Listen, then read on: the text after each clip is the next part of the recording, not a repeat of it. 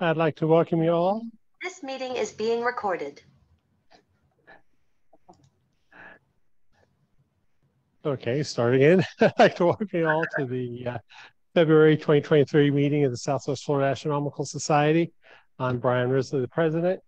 I'm going to turn things over to John, who's our program committee chair and also the treasurer. So see him produce. Good evening. Welcome to the new 2022-2023 annual speaker series. Tonight, our speaker is Dr. Thomas Prettyman, who is a senior scientist at the Planetary Science Institute. Dr. Prettyman received his PhD in nuclear engineering from North Carolina State University in 1981 and joined PSI in 2007 after 14 years as a member of the technical staff at the Los Alamos National Laboratory. His main research interests emphasize planetary remote sensing using nuclear spectroscopy and include space physics and cosmic ray studies. He is involved in the development of instrumentation and mission concepts for planetary science and analyzes and interprets data acquired by missions to the Moon, Mars, Mercury, and small bodies such as the main belt asteroid 4 Vesta and the dwarf planet Ceres. Current missions include Psyche, a mission to main belt asteroid 16 Psyche, and Lunar HMAP, a small satellite mission to explore the lunar South Pole. Dr. Prettyman's talk tonight is entitled From the Beginning of Time to the Center of the Earth, Exploration of the Asteroid Belt. Please join me in welcoming Dr. Prettyman. Thank you so much for that introduction. It's a pleasure to be here with you this evening. Thank you for having me, and happy Groundhog Day. I'll get started with my presentation, and I've just got to share my screen and then start my slides, and then we'll do a quick video and audio check just to be sure we're on the right track. Okay, so at this point, I think I'm sharing my screen, and you should see a photo I took of a lunar eclipse. Is that something you see? Yep. Okay, so it sounds like you can hear me. And now I'm sharing my title slide. Can everyone see the title slide? Yes, okay, good. There's some chance that internet will cut out, so we'll do our best. But let's go ahead and get started. So the title of my talk is From the Beginning of Time to the Center of the Earth. This is after one was a film, kind of an educational film that I saw in my youth, and the other was kind of a Hollywood movie I saw in my youth, and both are sort of representative of missions that I have been on. The NASA Dawn mission visited the two largest bodies in the main asteroid belt, and that's kind of my journey to the beginning of time subject. And then asteroid 16 Psyche is thought to be the remnant core of a small body that might be exposed by collisions, and that represents the NASA Psyche mission. You could just as well call this talk from blurry objects in an astronomer's telescope to geologic worlds.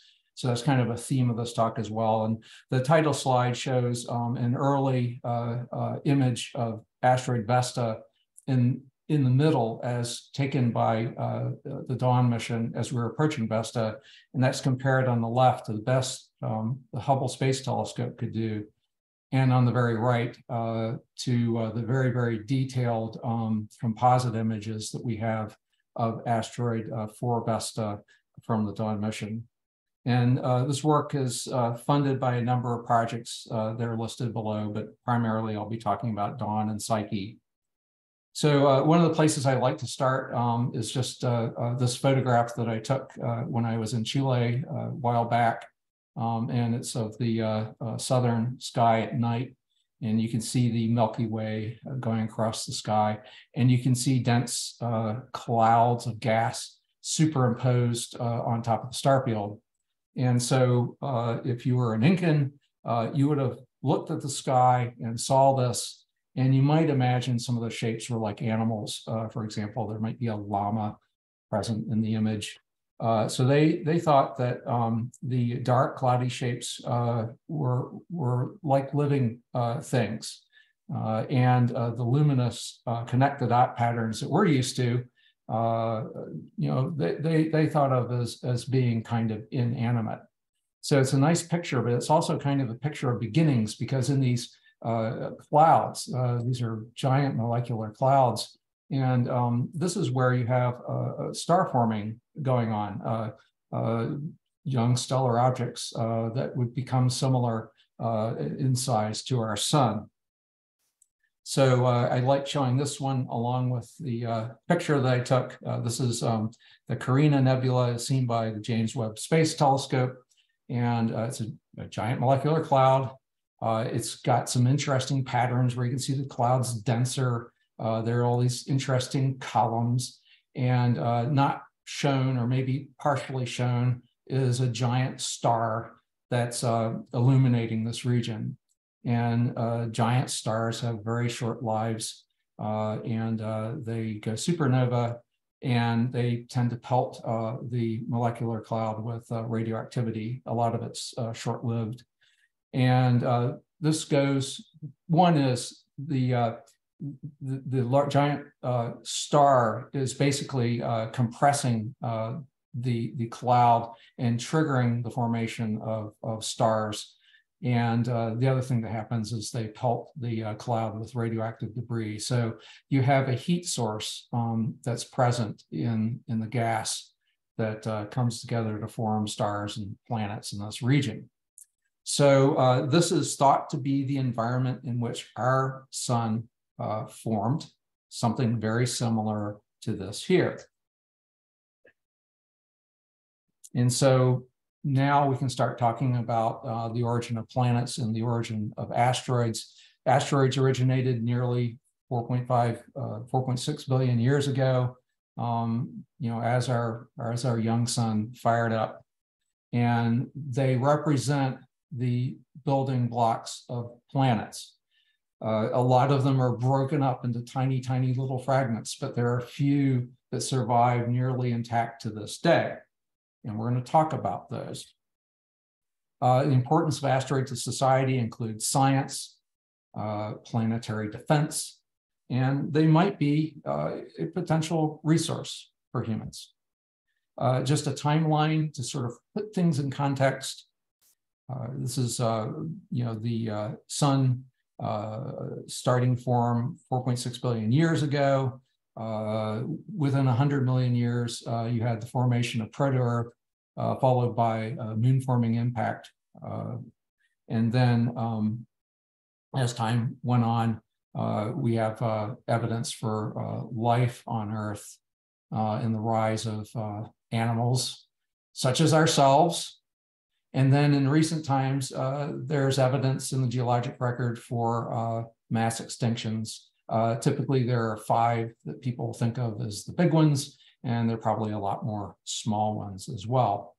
The very latest of these extinctions, shown on the very, very far right, around 65, 70 million years ago, is thought to be the result of a giant impact object that was maybe 6 miles across, whacking into the Earth and producing global devastation, resulting in the demise of the non-avian dinosaurs. More recently, we, from time to time, had fairly large impacts in recorded history. The one depicted up on the top is the Chelyabinsk impactor. That would have been something like a 10 to 20 meter size object entering Earth's atmosphere and detonating, and it produced some damage. So people think of asteroids in terms of being a potential threat. They also provide an immense amount of information about the early conditions in the solar system. And so we're going to talk mainly about that. But just so we understand the context, here's kind of a movie illustrating the inner solar system as we know it today. So you've got the 4 inner planets, the terrestrial planets, so Mercury through Mars. Between the orbits of Mars and Jupiter, which is the outermost rotating object, there are thousands and thousands and thousands and thousands of small bodies that have been discovered. These are the asteroids. And I've plotted 2 of the orbits. These are the 2 most massive objects in the main belt.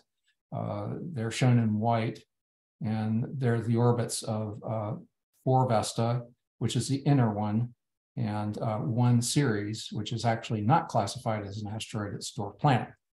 And so the Dawn mission actually went and visited these objects and saw them up close.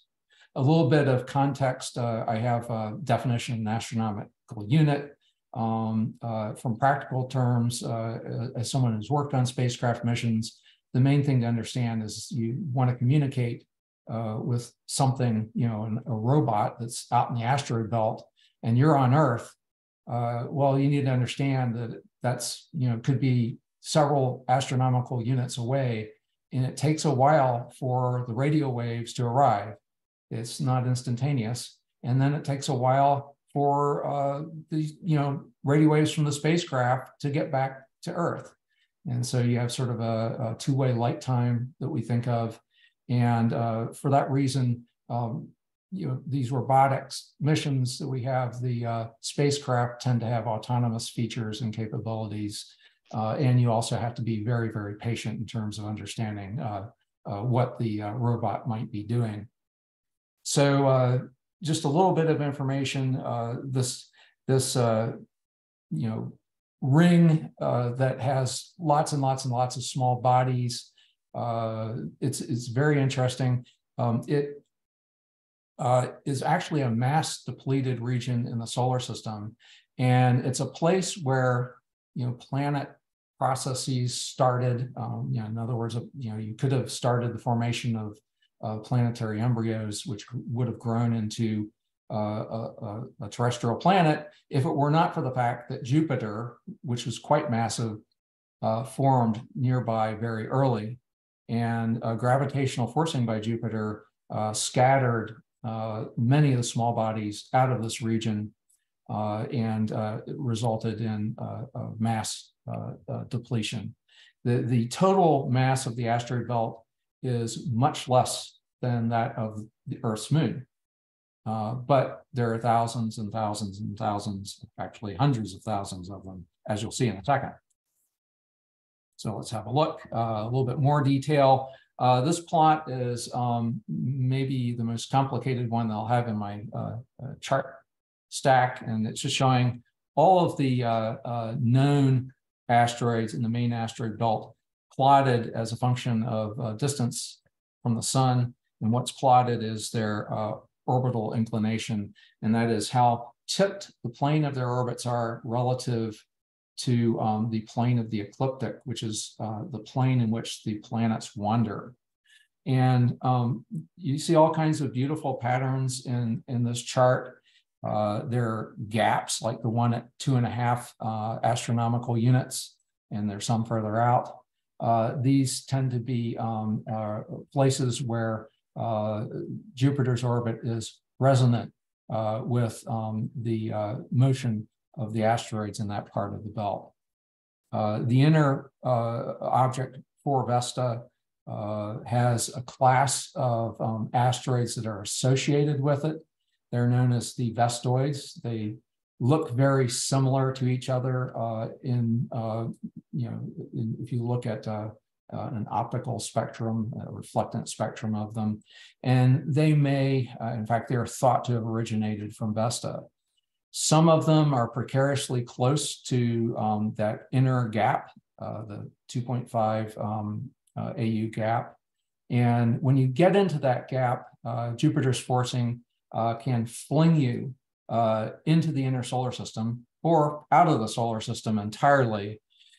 And as a result, we think we have a lot of meteorites. These are rocks coming from the sky that are representative of these bodies that we can analyze in the laboratory. It's very powerful. There are also objects further out, indicated Ceres, Pallas, Hygeia, Themis. One of the concepts to understand is that the snow line, this would be the place where you could condense water ice to build planets, would have been outside 2 astronomical units and would have drifted around in the vicinity of the asteroid belt. For various reasons that I don't want to go into here, the asteroid belt is basically a jumbled mix of wet bodies, so icy bodies, and bodies that are dry, some of which underwent igneous processes, volcanic processes. And they were able to do that very early in the solar system due to the presence of the radioactive material that I mentioned earlier, okay? So there's a gradient of composition across the belt. The Dawn mission enabled us to visit probably an intact planetary embryo. Planetary embryo is kind of the building blocks of the larger planets, and it's thought to be very, very old. It underwent igneous processes, so volcanic type processes. Ceres is the diametrical opposite. It's wet, water rich, and it would have experienced aqueous processes. So we'll talk a little bit about that as we go forward. So this just shows lots of evidence for water in the main belt, ice and organic matter. It's a rather interesting place. The objects that are there are very, very old. The main belt early on was a collisional environment. That's before it became mass depleted. You had perhaps lots and lots of collisions going on. And in fact, if you make a plot of the distribution of asteroids as a function of their diameter, it looks like a power law. And it's almost as if the objects that went into the belt, that formed in the belt, were subjected to almost like a ball mill type process. So they were ground up by collisions. Some of them survived. One Ceres is round. It's a dwarf planet. It's a dwarf planet because it's in hydrostatic equilibrium or nearly so. Vesta might have started out being in hydrostatic equilibrium when it was a molten body, okay? But it froze and it was battered out of round by collisions, but it's still nearly intact. It's an interesting object to study. And then the other object we'll talk about is 16 Psyche. You can see the relative sizes, and Psyche is thought to be the stripped core of an object like Vesta. So just the center remains. So there are a lot of small body missions. You might wonder, if you're looking carefully at the low end diameter on this chart, why it drops off. That is likely just selection bias. We just haven't seen the objects that are there. And if we look more closely, that power law, that looks like it decreases with diameter, would probably keep going up. There have been a lot of asteroids that we visited on missions that are small, Itokawa, Ryugu, Bennu, most recently Didymus, and some larger bodies, Lutetia, Ida, and Eros.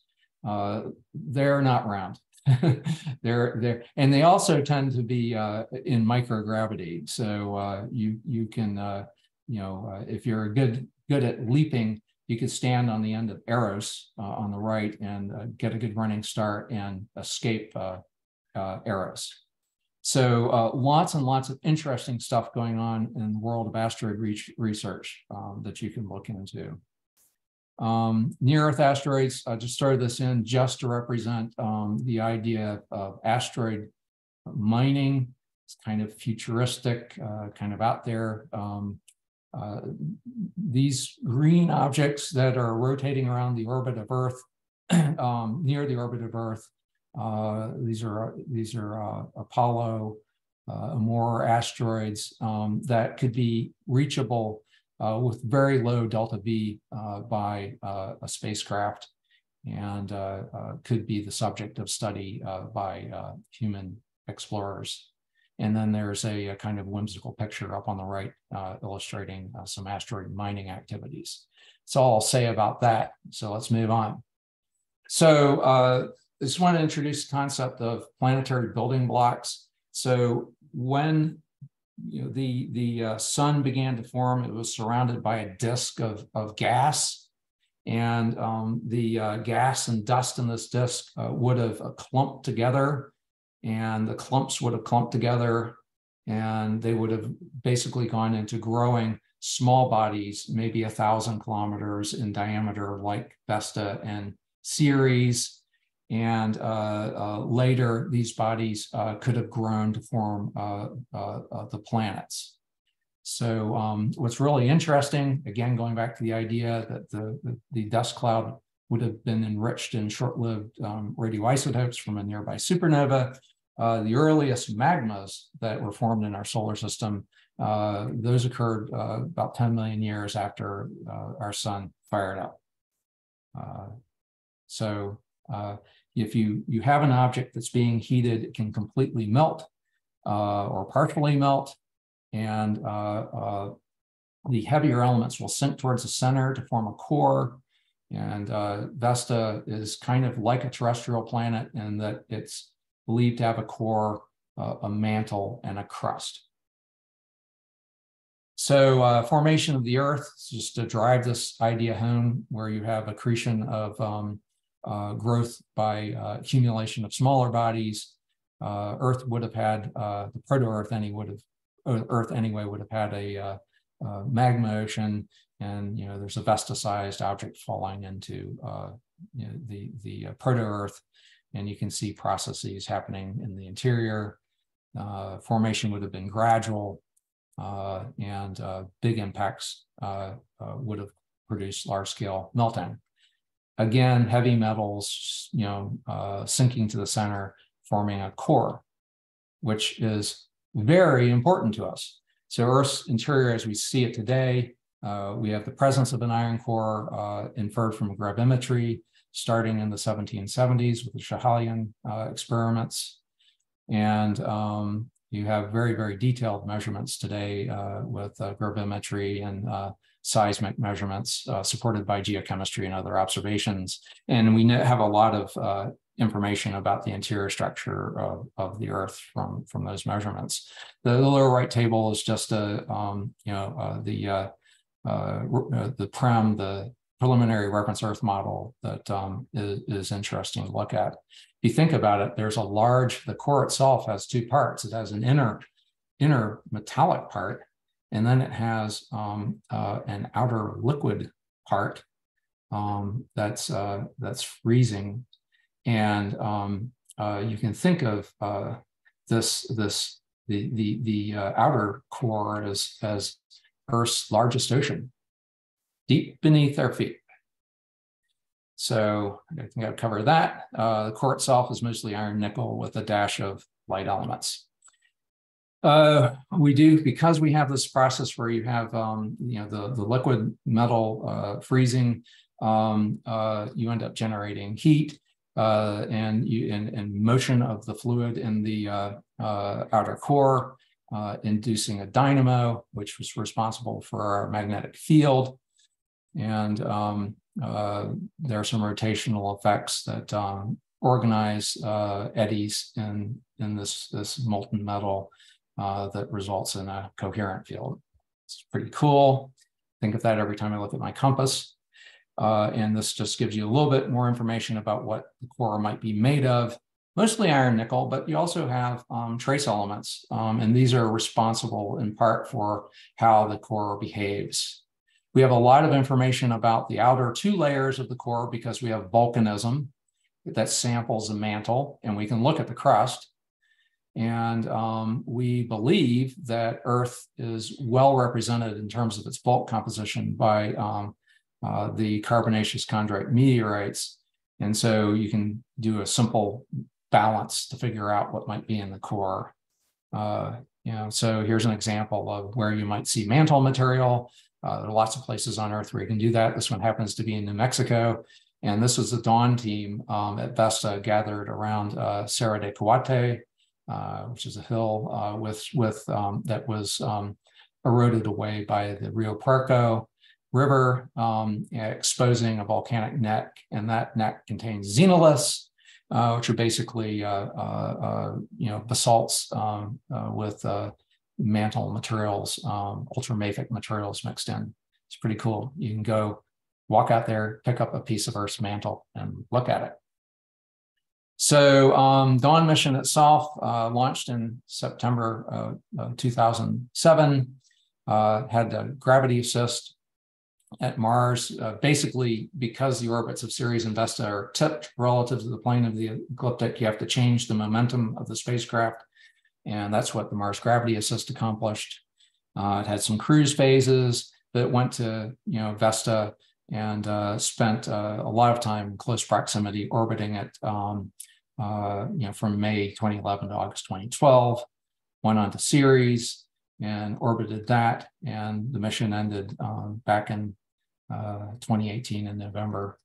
So the mission, the launch vehicle was a Delta II, and the Dawn spacecraft got around, did the rest of the job using ion propulsion, so solar electric propulsion, large solar panels, basically gathering energy, and then you have an electrostatic system where you fling xenon ions out the back of the spacecraft.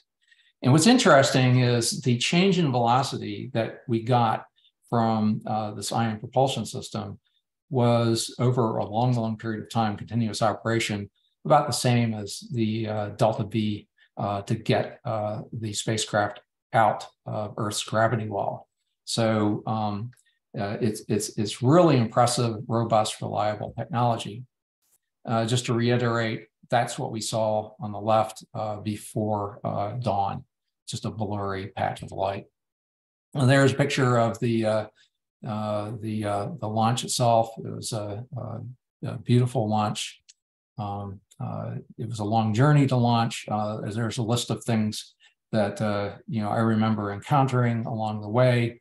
It's never easy to get a spacecraft from concept to completion, and Dawn was super successful in that regard. A wonderful mission, worked very well. And there it is going off into the sunset, into the dawn. And here are some pictures. It's me standing next to the spacecraft in the White Room, just examining the gamma ray neutron detector just to make sure it was ready to go.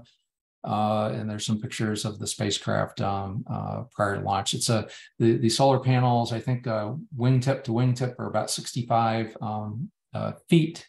And you can kind of imagine the spacecraft body being the size of an SUV. You can see the ion thrusters below. A lot of the interior of the spacecraft was occupied by a xenon and hydrazine fuel tanks. So there are 3 payload instruments, a framing camera, quantity 2, visible infrared spectrometer called VIR, and the gamma ray neutron detector, which is the only US part of the payload, and then the ion thrusters. So really cool technology. So on the right, in the pie chart, basically is a diagram of what we think Vesta might look like inside: iron-rich core, ultramafic mantle, and then a basaltic crust. So, if you go to Hawaii and look at the basalts, think of Vesta. And what you're looking at here are above the diagram with the arrows are different representative materials, meteorites that have fallen to Earth that we've been able to associate with asteroid 4 Vesta. These are the howardite, eucrite, and diagenite meteorites. And you're looking at thin sections of them as viewed from, with polarized light. And you can see all the little crystals. As you go deeper into the crust and into the mantle, the crystals get bigger because it took longer for them to cool. And as you get closer to the surface, the crystals are smaller. And there's also a material called howardite, which is thought to be representative of the very, very, very outermost surface of Vesta. It's a regolith breccia. This means that it's different pieces of material that have been pressed together, broken up and pressed together by impacts. And the little dotted line on the pie diagram represents the possibility that many of these meteorites were ejected by one or more large collisions. Why do we think that they're representative of Vesta? Well, we can look at Vesta's reflectance spectrum as a function of wavelength, and we can see very, very similar features. Vesta telescopic observations are a near match to the meteorites that we have on the ground. And then here's just a depiction of a large impact. And on the left is an actual picture of Vesta's southern hemisphere. Looks very, very much like what happens after you simulate the impact with a small body. Didn't break Vesta entirely apart, but it produced a large mountain, possibly the largest mountain in the solar system. So, because of Vesta's differentiated interior, we kind of think of it as the smallest terrestrial planet. Gravity science provides constraints, just like the gravity gravimetry measurements on Earth did back in the 1770s on density and interior structure. Data are consistent with an interior mass con, probably a core, and we can estimate the size of the core. It's maybe a little bit smaller than asteroid 16 Psyche. Here's some false color images just showing compositional variations on the surface. The crater Cornelia has dark deposits in it. These are probably exogenic. They're probably carbonaceous materials that were part of the impactor and occasionally get stuck to the surface. And then if you wanted to know what Vesta's surface looked like with your eyes, there's a true color image on the right showing a complex we call the snowman. We'll look into that a little bit more in a moment or two. Since these are the craters Marcia, Calpurnia, and Minutia. And pretty much everything on the surface of Vesta per the IAU, International Astronomical Union, is named after Rome and the Vestal Virgins. Continuing on, from the instrument that I flew, you can see a compositional index, just a global map of compositional variations based on nuclear spectroscopy, and that's compared with what the infrared spectrometer saw below. Very similar results. And then on the right is quantifying the potassium to thorium ratio. That's shown for all the inner planets and Vesta. And you can see that the ratio for Howardite is very similar to that of what we measured for Vesta. So providing a little bit more linkage between the Howardite, Eucrate, Diagenite meteorites and Vesta. There's also exogenic hydrogen on the surface. The VIIR instrument measured hydroxyl, and the gamma ray neutron detector measured the concentration of hydrogen. And there's a little bit of hydrogen, more than we would expect if Vesta was just a basaltic world.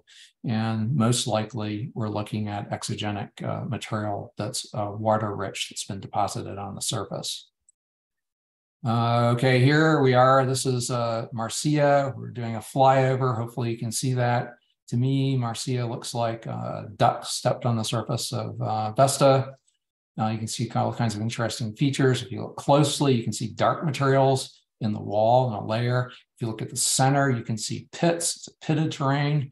And a lot of the morphology is really, really interesting and possibly related to features that we see on Mars and other impact craters. So this is just a look at the interior.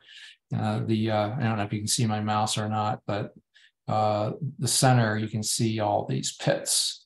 And the pits, again, form on Mars. There's also evidence for them on Earth. For example, the Reese impact structure in Germany has remnant pits. So looking a little bit more closely into the walls of Marcia crater, you can see some of the dark materials I mentioned, which has water trapped in the mineral lattice as hydroxyl. And continuing along, one of the things I like to do, next week I'll do it for a class, is to do kitchen science experiments.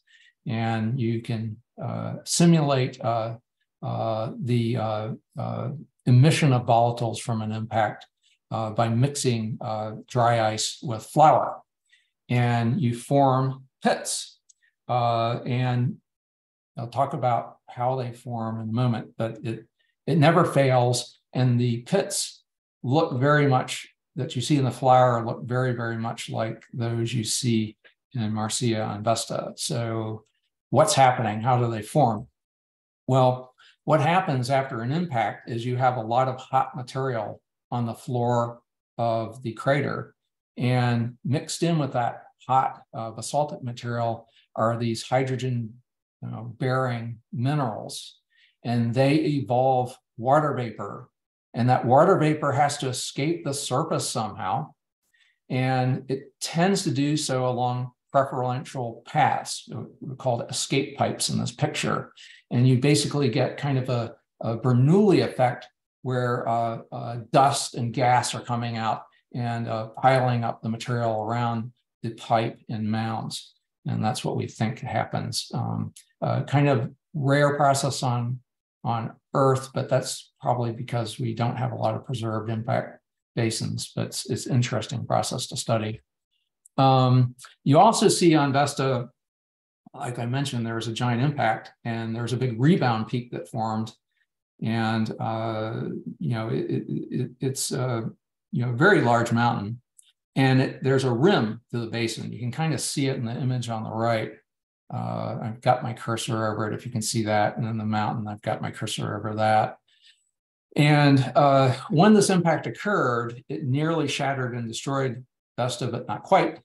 And what ended up happening was shock waves propagating through Vesta and producing tectonic features, which shown on the left are these ridges and troughs, which is a really interesting process.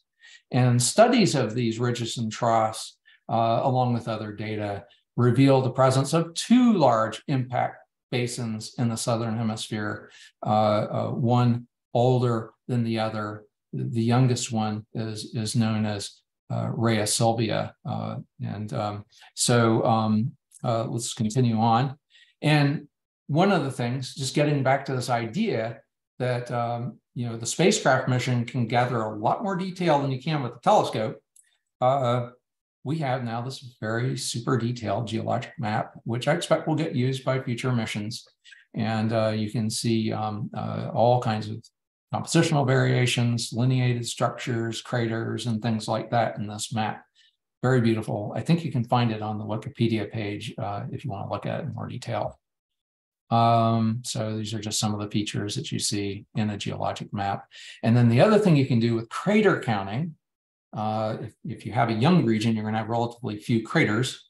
Older region will be heavily cratered, and there are relations you can use to go from crater density or crater counts to age. And it's fairly uncertain, but you can see that we can divide Vesta's history into different time periods, dating all the way back to the beginning of the solar system.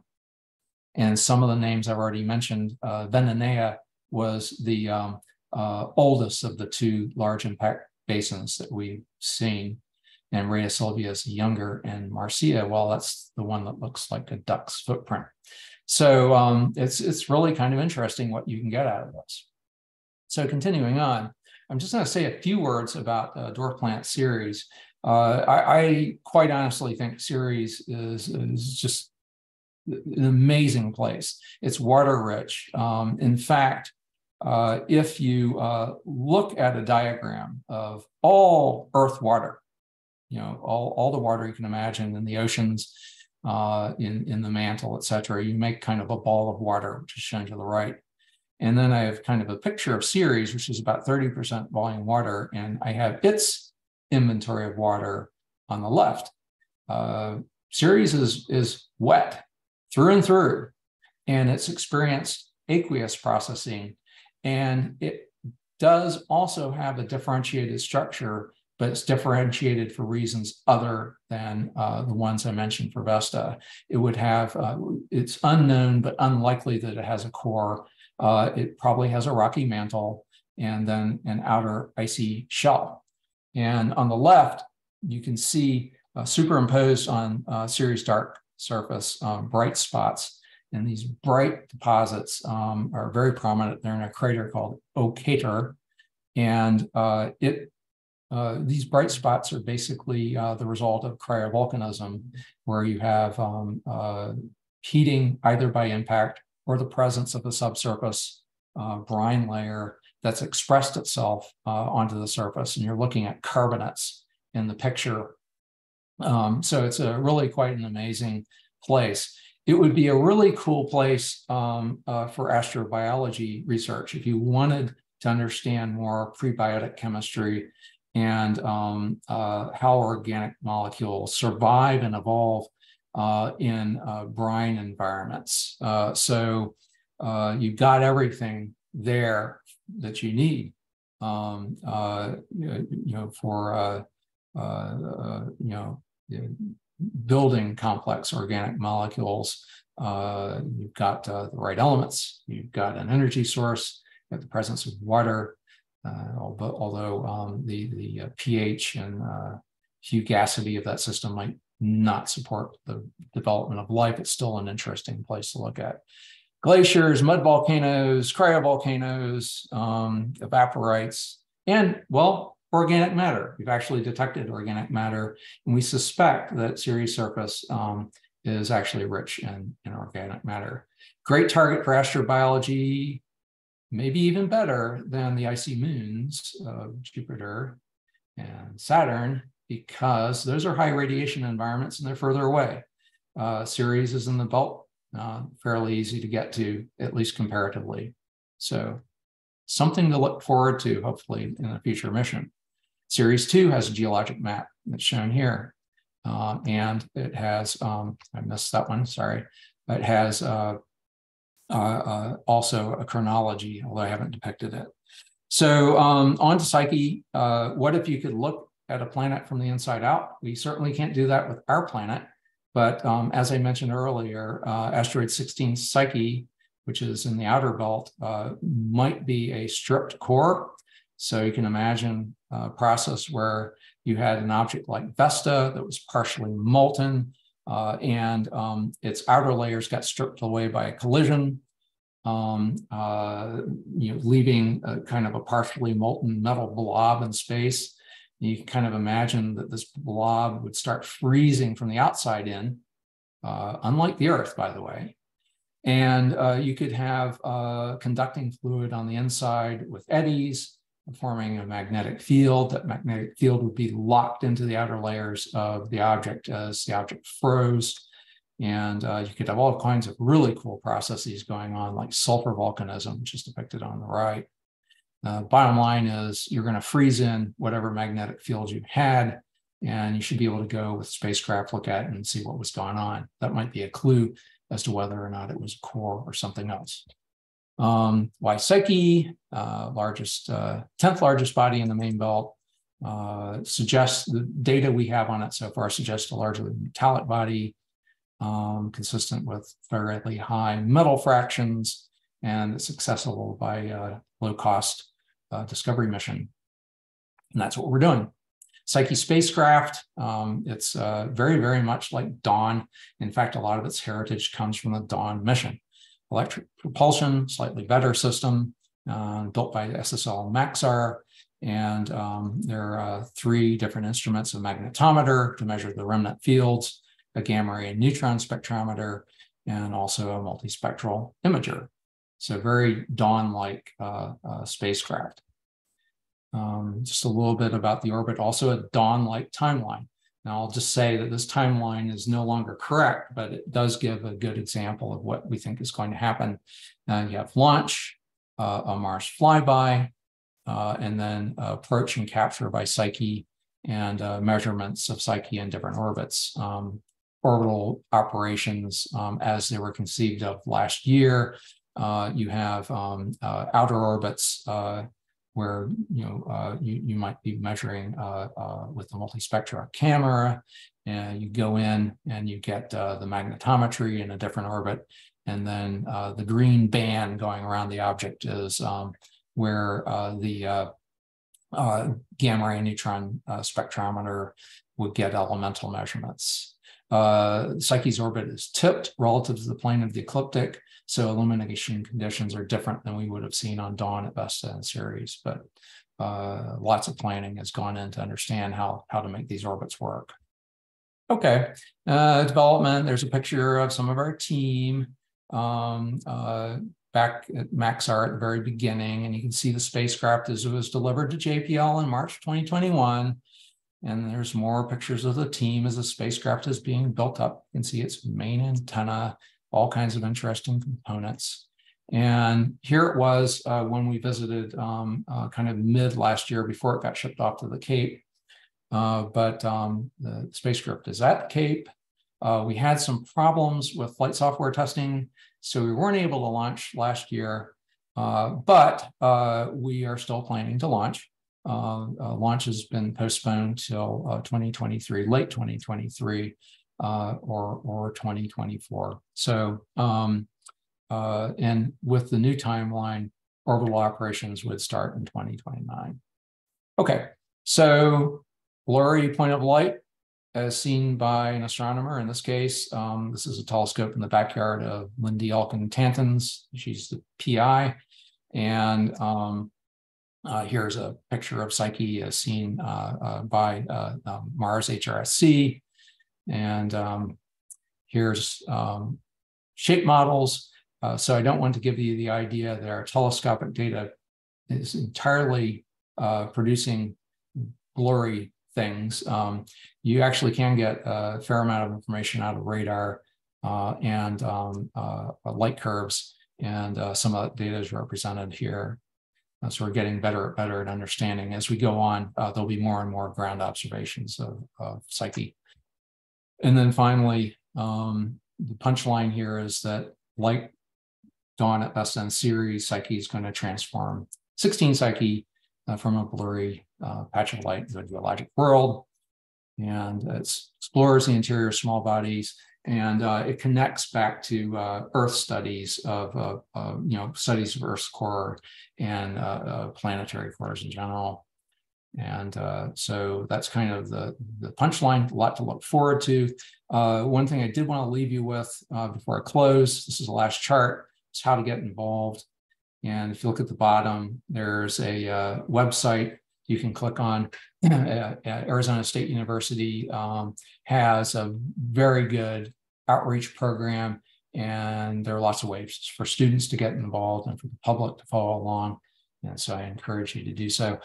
And with that, I'm going to thank you for your attention.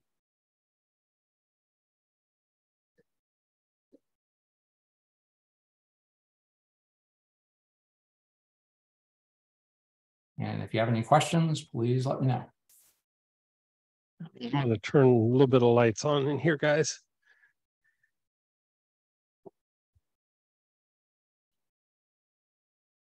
Okay, if you got a question, come around and you can ask him. At the beginning, you mentioned the aluminum heating, and it just raised a question in my mind. Any estimate as to how long before the solar system formed did the supernova eject that supernova event that created that aluminum? I mean, right. So it would have to be been fairly soon, within 100,000 years or so. I mean, aluminum 26 has and iron 60 are the two isotopes. You can look up their half-lives, but they're fairly short-lived. Yeah. Hi, a couple of questions. So the missions that you showed going to Ceres and Vesta and the Psyche, they're using remote sensing, right, from orbiting around them. If you can go into just what technologies are used, spectroscopy, how do you capture that info? Then the other thing, earlier on, you mentioned asteroid Bennu, which I think is the OSIRIS-REx mission, which the material is going to come back into Earth, I think, this year. As to how important is it to be able to actually look at that material directly on Earth, as opposed to, using the censoring technology that you have with spacecraft orbiting these objects? Let me start with your last question and go backwards, because it's a lot of information to unpack, and I'm not going to be able to do it full justice. But starting with the idea of how important is it to return samples. And you asked also relative to remote sensing measurements. Well, anytime I can get a sample into a laboratory, there's a lot more detailed information that I can extract. I can get isotopic information, that can provide clues about the timing of processes and how old things are. It's just what we've been able to learn about VESTA, having the association I mentioned between the howardite, eucrite, diagenite meteorites and VESTA it's immense. I mean, from the meteorites, we really know that we're looking at objects that came from a differentiated body that melted or partially melted and then froze. Okay, so that's a lot of information. And it's more than you would be able to sort out in some ways from the remote sensing data. On the other hand, the remote sensing data really provides a different kind of information.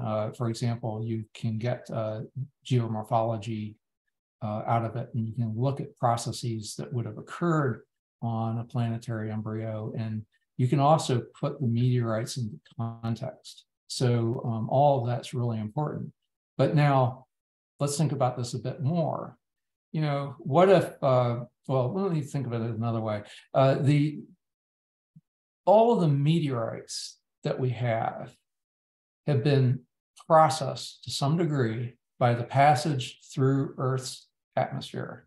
And possibly while they were in situ, after they landed, not all falls are observed.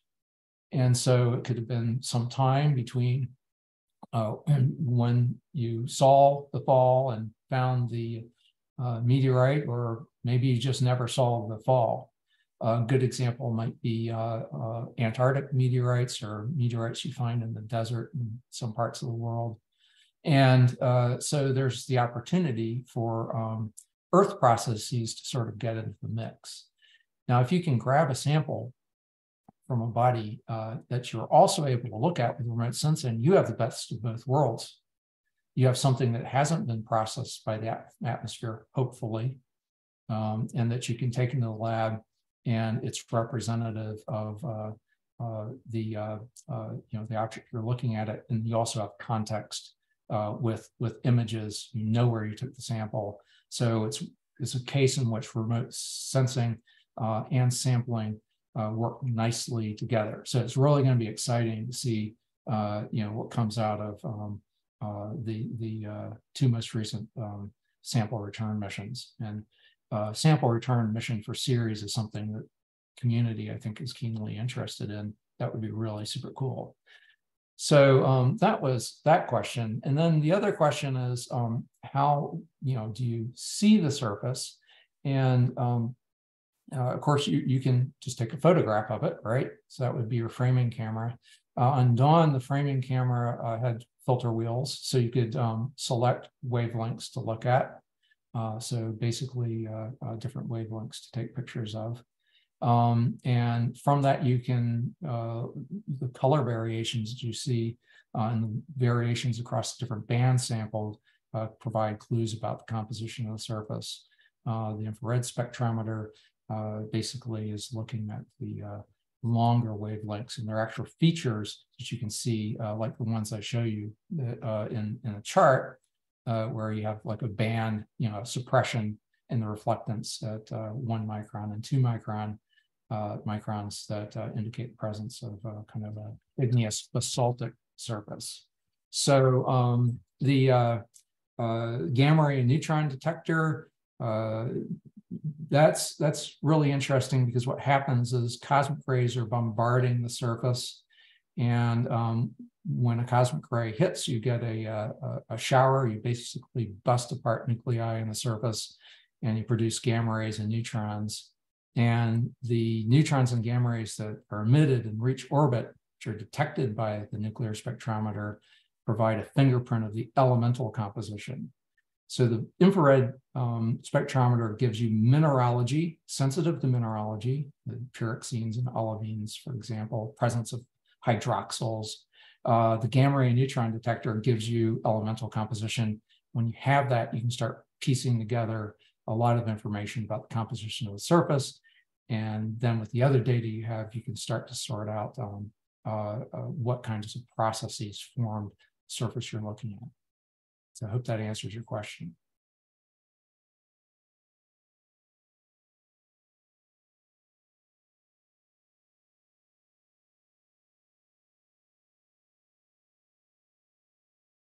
Anybody else have questions? I can't see the online group. Is there anybody online that has questions?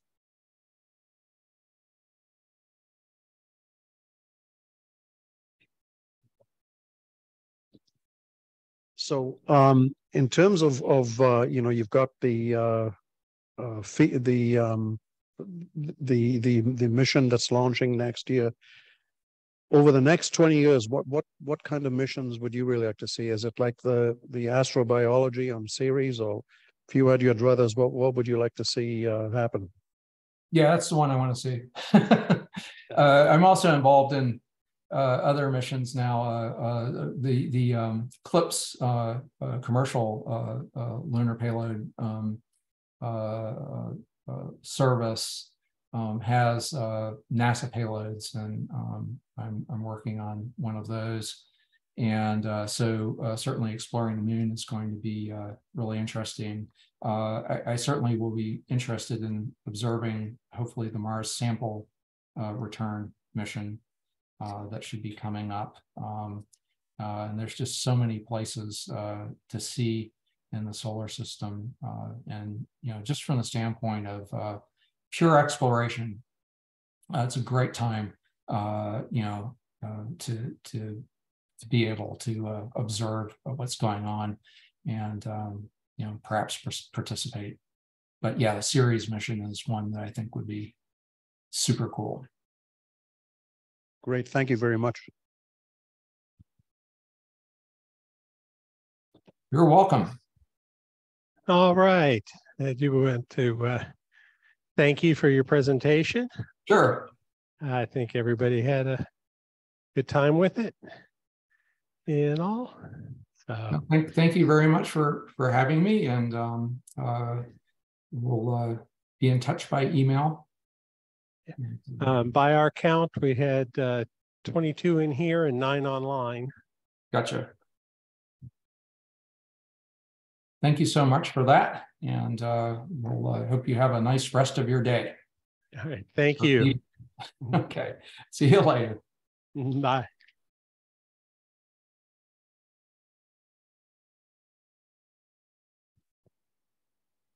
Oh, here, get the screen. Okay. All right.